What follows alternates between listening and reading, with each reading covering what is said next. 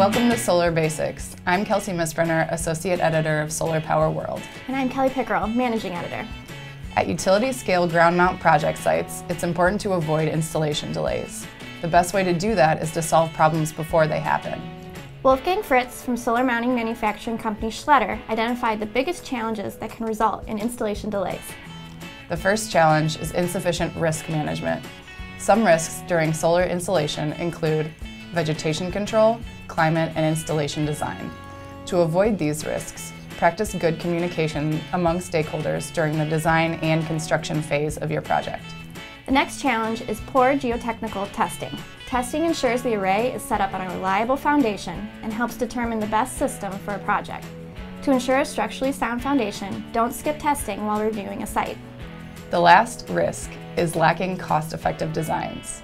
Design criteria should include structural safety, cost control, and design and sustainability.